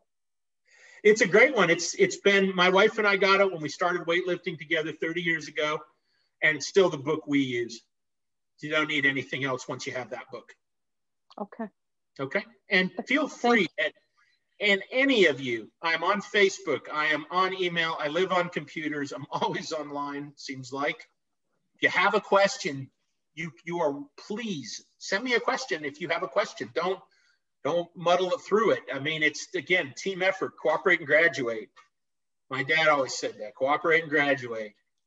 And we will all get better together as a group far faster than any one of us can get better on their own.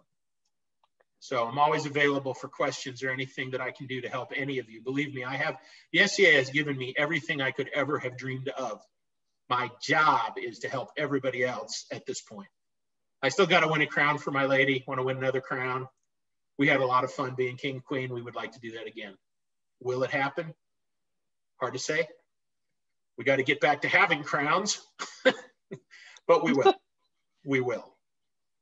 But yeah, so any other questions? Anything I can answer before we knock off? And then we can pick this right back up for any of you who have time tomorrow night. We're going to pick it back up, delve into some deeper concepts and discussions and maybe some slightly less comfortable places about the sport. Thank you, Freddie. I appreciate that. Let's see. I'll have to look and see. Who did you put up, Cope? Oh, did Cope jump off? That's Gilad. He does the total body sculpting. It's been around since my baby was born, but I do his videos and they always leave me sore. But they seem really easy when you're doing them. And then the next day you're like, ow. I know the first time I tried the Indian clubs with this guy teaching, it looks like Jason Momoa, and he's just like, oh, and then you just do this and this and this and this. And I was like using 1 pound, I was using little 1 pound ball peen hammers. And the next day I thought my arm was going to fall off. Yeah, but I find shoulder mobility. So I just say being a little bit older, finding things that are not tearing out my joints is important. I can't do 40 push-ups anymore. Heck, I can't even do 5 push-ups right now because my shoulder doesn't work. You know? Yeah, I suck at push-ups and always have. Again, is push-ups required for me to win crown tourney? No, then I'm not worried about them. This is back to what Louis Simmons said about activity-specific exercise. He did a demonstration at the Arnold Classic. He had a young lady there. She weighed 123 pounds and she benched 323. 123 pounds, bench 323. And someone said, well, how much could she deadlift? And he said, that's the stupidest question you could ask. That's not it. She's the world record bench presser at her weight. That was her goal. So that's what we worked on. We don't care how much she can does deadlifting help you be the bench press champ? Nope. Then we ain't going to do it. As you work on technique of any kind, what's the goal? And if it's not helping you on that goal line, that goal path, it's out. We all want to do too much. Focusing effort, and again, our limited amount of time. We got spouses, we got significant others and partners, we get grandkids, we got pets, we got jobs, we get all this crazy stuff. So when we're working on our fighting, it's got to be honed in to a pretty narrow track so that when you're doing it, you get the most out of it, that it actually moves you forward. Too many people are trying to push the ocean. I'm not trying to push the ocean. I want to go right through it. Okay. So that's how we train. Freddie. It's interesting because every exercise, even with the exercise band and with the clubs, is an exercise that I do for my circus training in contortion. Obviously not the flexibility part because you're not aiming to touch your foot to your head while you're sword fighting, but all of the conditioning and the range of movement exercises are exactly the same. Well, in flexibility, and I'm not particularly flexible. I do some yoga, but flexibility training is another good hedge against injury. It's hard to hyperextend things if they're more flexible. Most people run into those styles of injuries in the sport because the joint doesn't have the mobility. That's why I I use very heavy half gauntlets on my wrists to keep them from not going where they can't go. And I've done it, you know, still in the sport. So that, if that's training you're doing anyways, and all the physical stuff you do of any type, if you like yoga, if you like planking, if you like running, all those things are good for fighting. There's none of those that I would say, oh, don't do that. There's a platform level basic of what's good, you know, basic cardio. The big problem is people attempt to take on these enormous fitness regimes, and then they try and fight on top of that, and they fail at both. So like William always tries to set, I always try and set these. Here's the goal. I tell people, if you could do 5 minutes of pel work every day between practice. So if we have practice on Tuesday, I want you to do 5 minutes of pel practice. Wednesday, Thursday, Friday, Saturday, Sunday, Monday, Tuesday, we're fighting again. You'll be stunned at what 6 days of pel work, 5 minutes at a time will do for you. Say, I'm going to get an hour on the pel, and then they don't do it because like, well, I don't have an hour. I keep a guitar next to my desk at home. And sometimes I have 5 dead minutes. I pick up my guitar and I tune it and I strum it and I put it back. But I put my hands on that guitar every day. That's what this is. It's all the same. There's no difference. So if you can hit the pel for 5 minutes, and you know, like, okay, when I say I do half hour at treadmill, it's really probably 40 minutes because it takes me 5 to get down there, 5 to put my stuff on, and 5 more to take my stuff off because I'm wearing all the stuff. I do that all in a sweatshirt and sweatpants with a balaclava in the basement. But by far, I am not normal, which is okay. I have some things I very specifically want. And I have found that through training, I can get them. But the basics of it is 30 minutes of cardio a day. And that was Arnold Schwarzenegger, 30 minutes of cardio, 30 minutes of resistance. Okay, how about 30 minutes of cardio? Let's see if we could just do that. 20 minutes of cardio minimum. Can you do that? 10 minutes. And the other thing that this is a mentality thing as a fighter that I developed a long time ago. I beat fighters who I think are better than I am a lot because I work harder. You didn't work as hard as me. Believe me, I'm pretty sure most people are not working as hard as me. Now they're out there, they sure are. But in most cases, very few people are working at fighting as hard as I am. That's an advantage. It's one thing we don't tend to think about. We don't tend to think about ourselves as athletes, and changing that mindset to saying, well, if I'm going to do this, I have to be an athlete. And then treating your training, treating your diet, treating everything as part of being an athlete. All of a sudden you change how you think about what you're doing. An athlete means a lot of things. You know, you're participating in a sport. So at the minimum, I would say you're an athlete because you're in a sport.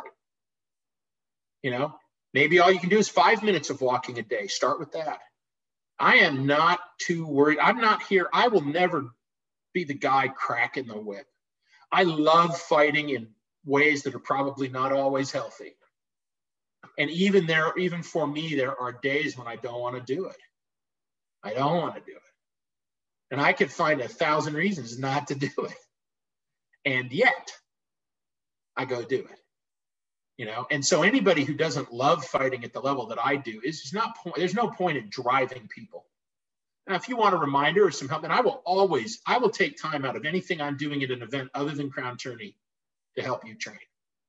If I'm on the list and you got anything, if all you got is you're just in garb, we'll grab some buffers. We can work. Training is training. Doesn't matter to me. You know, so keep that in mind. And if y'all can, anybody cares about me, I'll be on tomorrow night and talk about the rest of this conversation. And we will be getting back to having our hobby.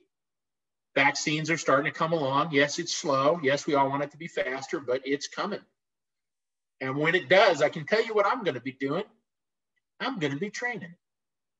And I would love nothing more than to train with all you folks, as much as that is reasonably possible. Some of you are quite far away, but one never knows. I'm going to try. I've got some students way out in the western part of the kingdom, and I got a bunch of friends. You know, Antonio, in Anstiora, but I got a bunch of friends that live out Dallas, Possum Kingdom, and Wichita Falls.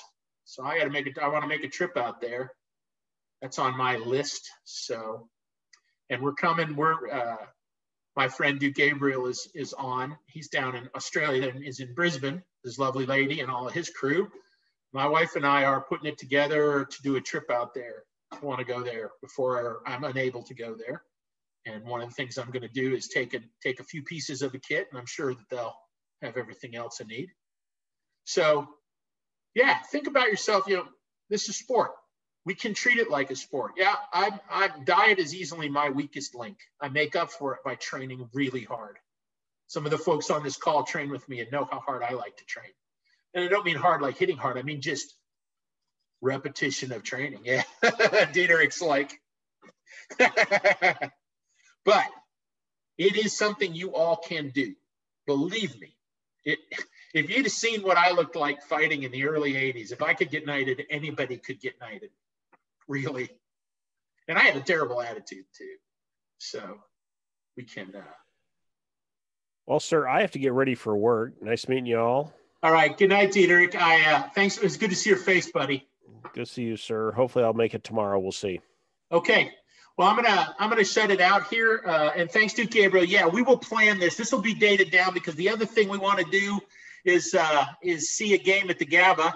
So we're coming to Brisbane, see you and your lady, and we might check down to Sydney to see something at the SCG. But y'all have a good night. If you need anything from me, hit me up, PM me, send me a friend request or email, and I will send you training manual. And I'll be back on tomorrow night. We can talk a little more.